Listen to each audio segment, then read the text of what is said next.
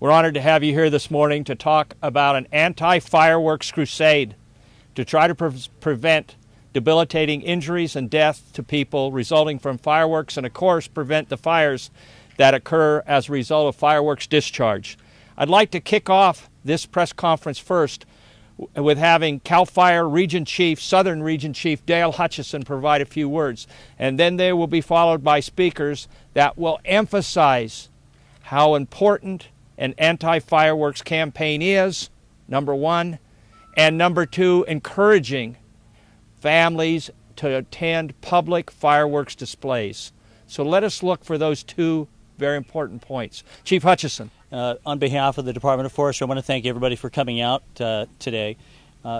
CAL FIRE is committed to making sure that the information about the dangerous fireworks and the proper use of fireworks gets out to the public. We appreciate all of the cooperation that we have here in Riverside County as well as elsewhere in Southern California, where we've teamed up with local law enforcement, city law enforcement, Office of State Fire Marshal, and CAL FIRE, and we've been very successful so far in working various operations to prevent the illegal transportation of fireworks into the state. We just finished an operation in the northern San Bernardino Desert where we did a fireworks interdiction program where we made quite a few contacts, up to 170 contacts with folks for illegal transportation of fireworks, and we were very successful. And we would not have been successful if it wouldn't have been for the good partnership we had in San Bernardino County with the California Highway Patrol, our Office of State Fire Marshal, San Bernardino County Sheriff, and Indio County Sheriff, in the local fire departments and fire districts. So this is a good event. We really want to get the message out that take the opportunity to take your family to a professional fireworks display that's handled by the professionals. That's better for the families, that's better for the fire department. We try to prevent any unwanted fire ignitions by the illegal use of fireworks, but more importantly, we want to prevent any injury to anybody for the illegal use and misuse of fireworks. So thank you, and I'll turn it back over to Chief Hawkins. I just want to call to your attention that fireworks do injure people. Annually, emergency rooms and hospitals see kids come in with their eyes blown out, with a finger blown off, and actually in deaths. It's very, very serious. Fireworks cause injuries. Let us not forget that. Over half of the fireworks injuries result in burns caused by sparklers that reach 1,200 degrees Fahrenheit. Half of these injuries were burns, and another 21% of the fireworks problems or firecracker problems, fire sparklers, were contusions and lacerations. The risk of fireworks injuries is most serious to children in the age group of 5 to 14 years. Nationally, let us note this, nationally, more fires are reported on the 4th of July than any other day of the year. Fireworks cause injuries and damage property. In 2010, fireworks nationally caused 15,500 fires, which is nearly 300 less than from 2009, and I'll explain that in a second. Last year, CAL FIRE Riverside County firefighters responded to 33 fireworks-caused fires in and around the 4th of July. Our peace officers, which 4 are behind me, and I'd like them to raise their hands, they issued 3 citations for illegal fireworks. One of the reasons that you might think 3 fire citations is low is because the Board of Supervisors in Riverside County have stood tall in declaring that safe and sane fireworks are truly not that. And they have resolved that safe and sane fireworks are illegal in the county unincorporated areas.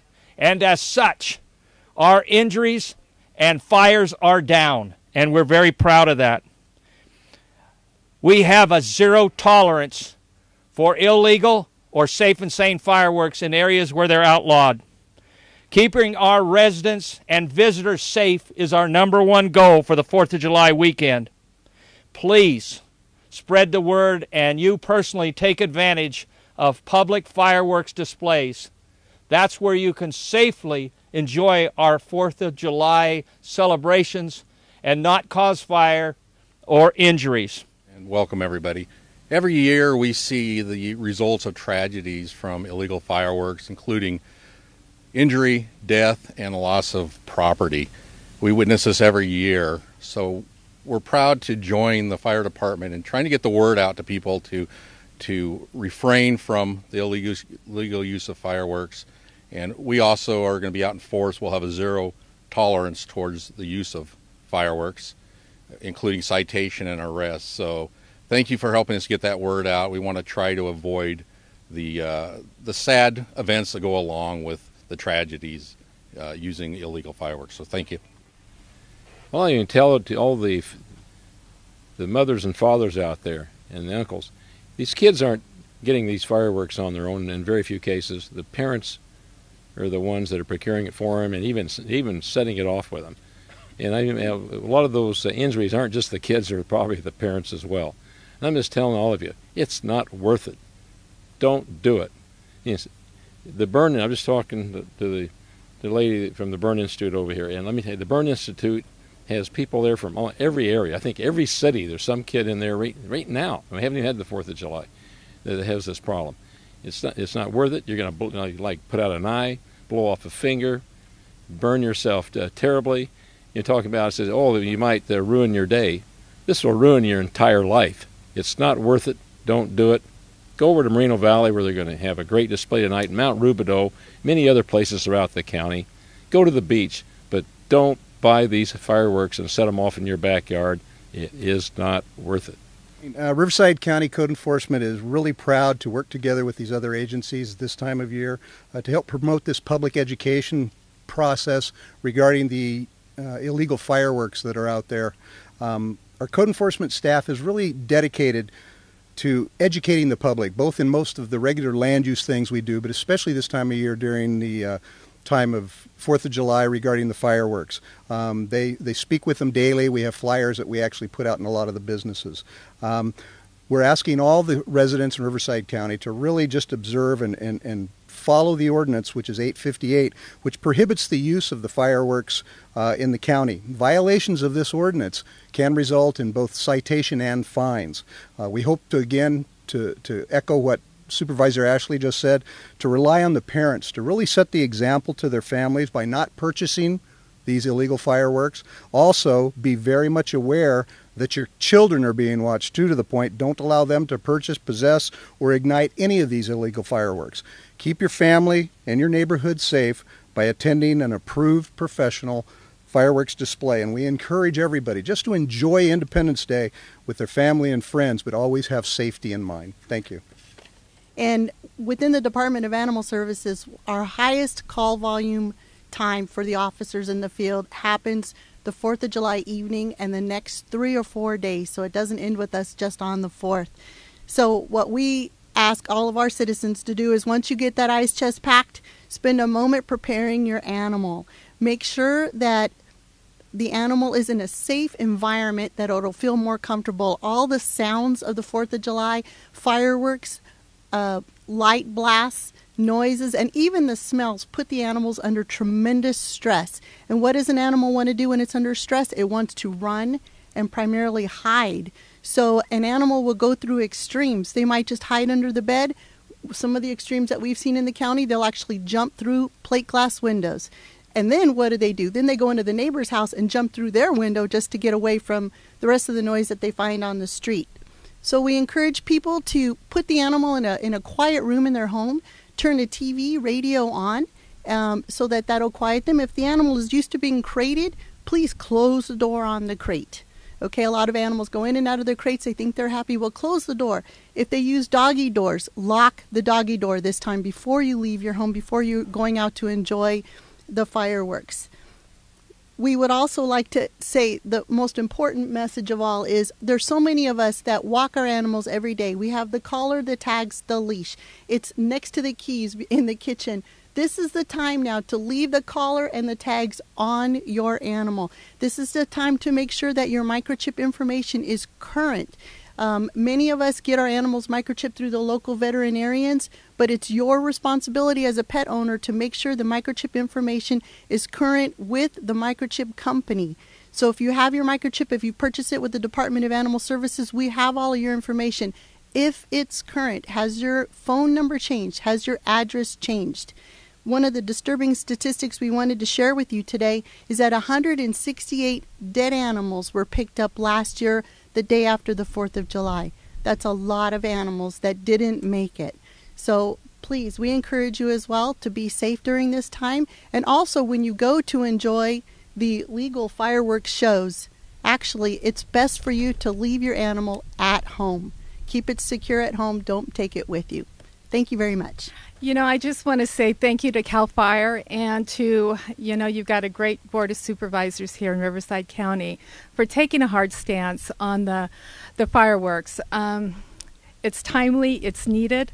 Our burn unit is full. And like Chief said, Dr. Joe, bless his heart, he wanted to be here, but they're just swamped at the hospital. We work directly with the Edward G. Hirschman Bird Center at Arrowhead Regional Medical Center. What we do is we provide support and programs for the newly burned and their families, as well as long-term, lifetime support for those that have been burned. I ran across some stats from 2011, and I thought it was very alarming and something we should share. In that study, 65% of all fireworks in 2011 were sustained in the 30 days surrounding the 4th of July, not necessarily on the 4th, but everybody's playing with them, gearing up to have a great 4th, and that's when the problems happen. Each year, 8,600 Americans, and half of them are children, are treated in our emergency rooms across the nation. Of those burned, 54% of them are children, and they're under the supervision of their adults, their families, or their friends. 26 of these children, 26%, to me this is very sad, they're just the bystanders, looking to enjoy the evening with their friends and family. Those are the children that have been severely injured. Burn injury is serious. Whether accidental or inflicted, remains one of the leading causes of childhood death and disfigurement in the United States. For these children who survive a serious burn, injuries, permanent scarring, physical deformity, social isolation, and emotional trauma linger well beyond when the scar heals. We never know when a small firecracker could severely alter the life of someone we love.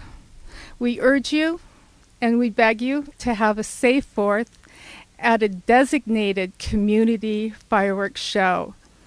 Sadly, I want to share with you just briefly, since the beginning of the year, we have had 29 new children admitted into our programs. I do believe, as I was talking to Supervisor Ashley, we have every city in every county in San Bernardino and Riverside, a child of theirs is in our program. So today, I just salute what Riverside County is doing and all of you, and thank you. We work together, and one day it will get better. Thank you. When anyone's ever burned, they're typically burned on the face and the hands. So that means a person who's burned on the face and scarred, every time they go to the mirror, wash their face, brush their teeth, they see a video replay of that burn event. They see their face. It's ugly. They know it's ugly. When they look at other people in public gatherings and the people look at them and turn their head away, it's because the other person can't stand to look at the burn scar. So I just beg of you to be careful. If we can save any degree of burn injuries, it would be wonderful. Lastly, before I call Sergeant Epps up, I want you to think about the 2 points that we really want to accomplish today, and that's stress what are illegal and safe and sane fireworks and how they're not allowed in the county areas and in most of the cities of Riverside County. The other point that's critical to make is please attend a public fireworks display. The points have all been made. The backgrounds have all been substantiated. No more to say. Sergeant Epps, you're up. Thank you. Good morning, everyone. My name is Sergeant Epps. I'm the supervisor for the Riverside County Sheriff's Hazardous Device Team. This morning we have 2 demonstrations lined up. The first one is in the mannequin's hand. It's going to represent a small explosive firework commonly found throughout the county this holiday season, and some the same type of device that we frequently see injuries and property damage from. The same device also will be placed in the melon on the road next to give an idea and a visual effect of the potential that they hold for destruction. Firing in 3, 2, 1.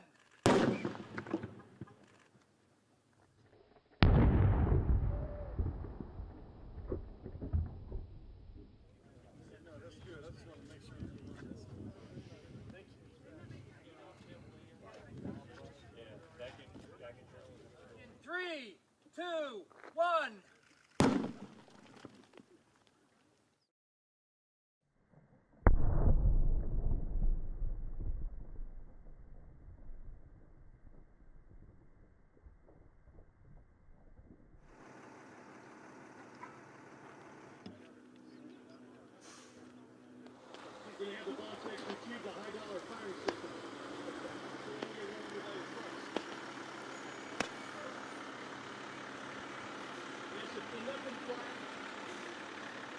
The fire was started.